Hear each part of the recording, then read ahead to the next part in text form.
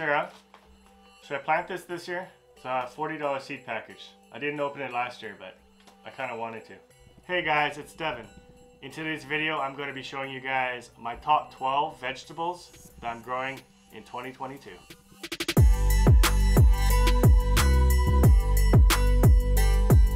So the main goal for this year's garden is to grow as many varieties as I possibly can. I don't want to grow a bunch of one type of seed. I just want to try a bunch of different varieties, get the experience at least. Oh, and I did buy a bunch of different places to grow. So I've got grow bags, a couple different varieties of them. I've got raised garden beds. I'm going to be doing planters on a fence. I'm going to be moving everything around if I can, but I'll figure that out on the way. With that said, hit that like button to bless our whole community with an amazing gardening season. Now, let's see what's in my garden for this year. I'm going to break what I'm growing into two categories. I'm going to go very early spring and I'm going to go spring. So number one is broccoli. I'm excited to grow this one this year. I didn't really have a lot of success last year. So the three varieties of broccoli that I'll be growing this year is Everest, Green Magic, and Gypsy. And these are all from West Coast Seeds. And both the Gypsy and the Green Magic are heat resistant varieties. So the second thing I'm planning to grow are onions. We use them in cooking all the time. We love them in meal prepping, in any sautés. They're perfect for that.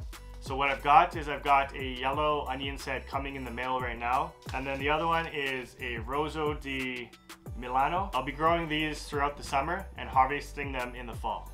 So number three is going to be peas, and specifically snap peas. I love eating peas as a late night snack. It's one of my favorite things to eat. So I'm going to be growing them in a succession planting, and then I'll just be harvesting them, picking them whenever I get hungry at night.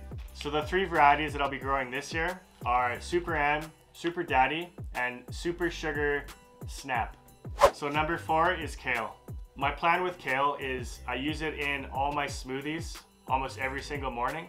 So what I'm going to be doing is planting a bunch of it, and then when I harvest it, I'm going to try freezing it, because most of the time when I buy kale from the grocery store, it comes already frozen.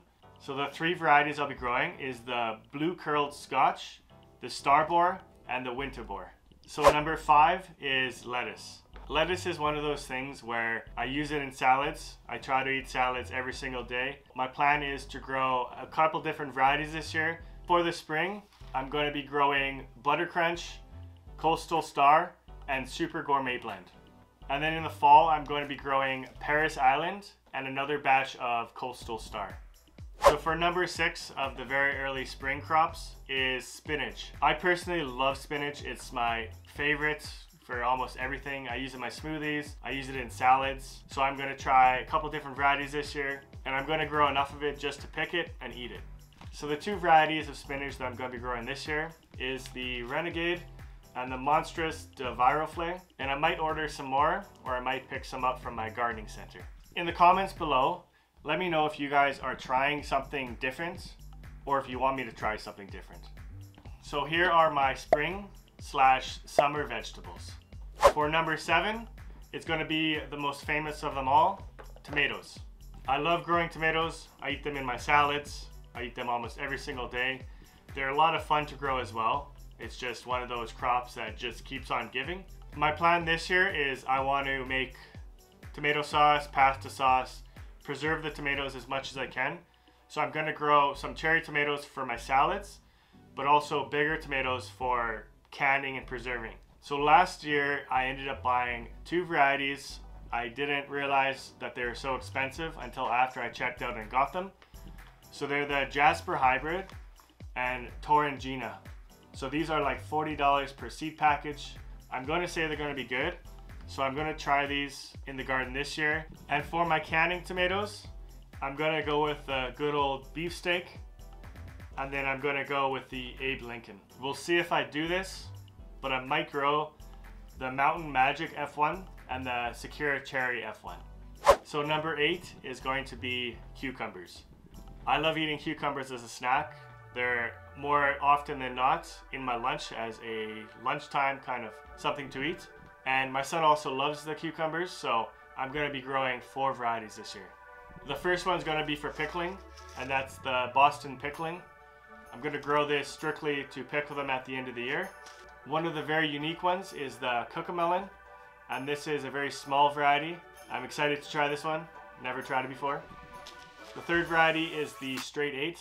I grew these last year and they turned out really well, so I'm going to grow them again.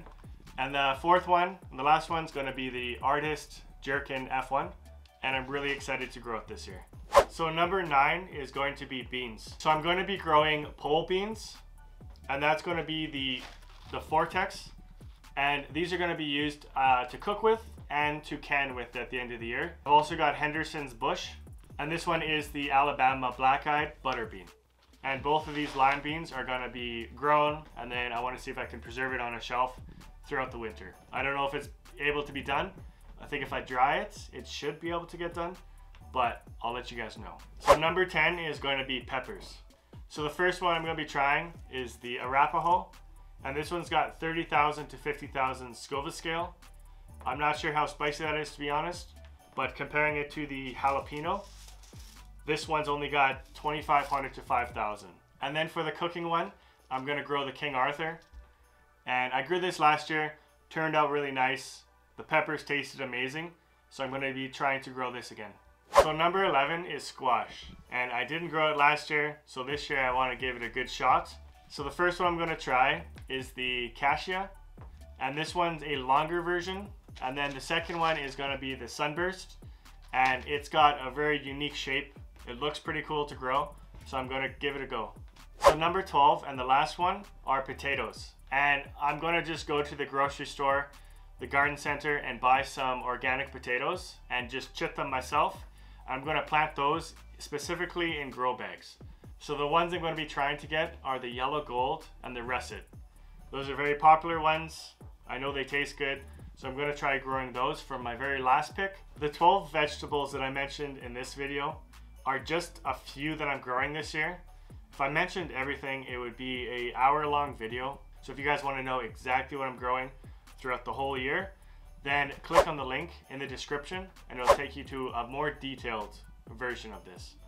Thank you guys for watching until the end. If you enjoyed the video, you want to see more, I think this 15 raised garden bed mistakes video up here is a great place to start. I'll see you there.